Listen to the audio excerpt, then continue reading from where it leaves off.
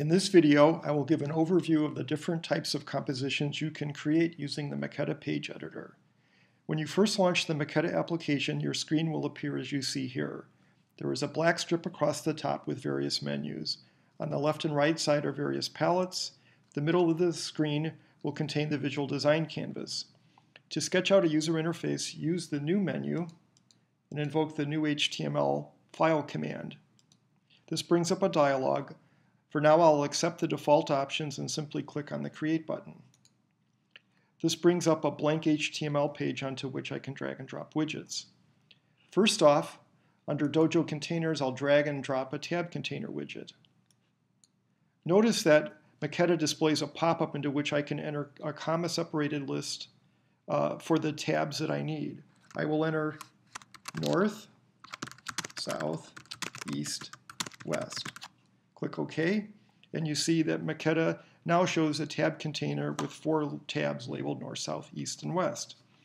Now I will drag 2 Dojo controls into the canvas.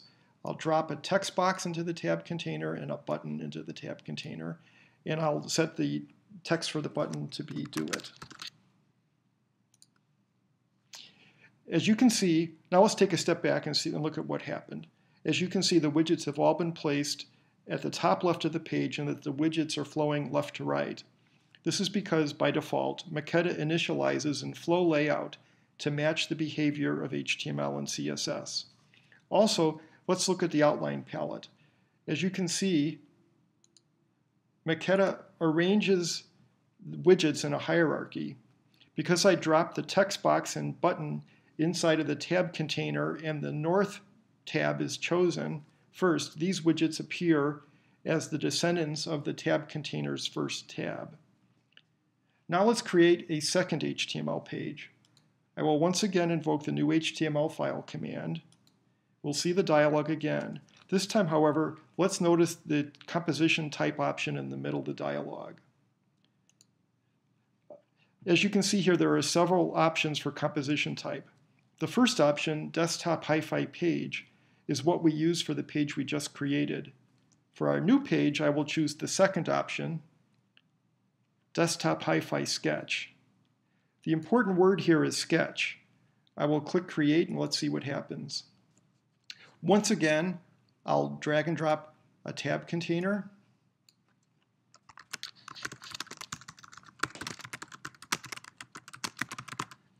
And I'll drag and drop a text box and a button.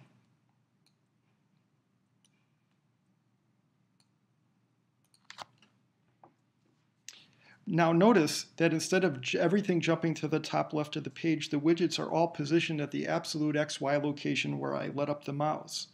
That's because Maqetta is in sketch mode, where the product acts like a simple drawing tool. Sketch mode is particularly useful in early phase quick UI sketching, where you just want to explore UI concepts and not have to go up and contend with the complexities of CSS layout.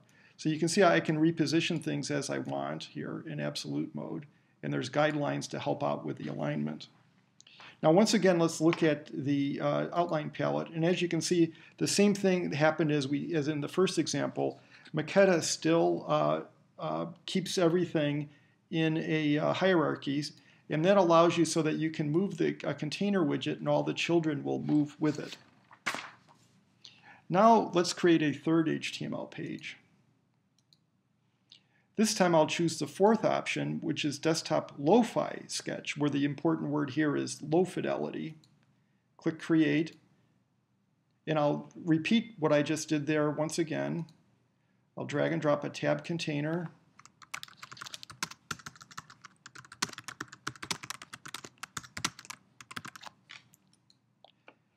And as you can see here, I have 4 tabs. Then I'm going to drag and drop the text box and button widgets again. And do a little bit of shifting. Okay, so now notice that the widgets are rendered with a low-fidelity CSS theme that provides a pseudo hand-drawn look and feel. Low-fidelity mode is useful in early phase UI design, where you want reviewers to focus on UI workflow rather than on visual details such as colors and fonts.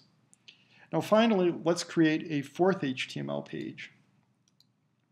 This time I will, instead of choosing one of the desktop options, I'll choose one of the mobile options, and I'll choose iPhone here, the last one on the list, and then click Create.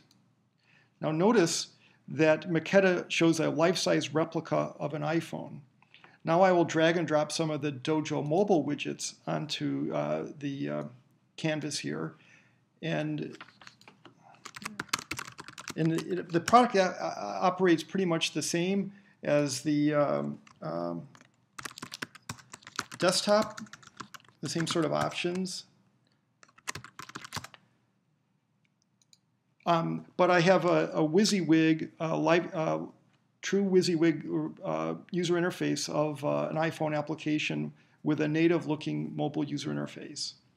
So anyway, those are the composition types that you can create in Maqetta, and this concludes this particular video.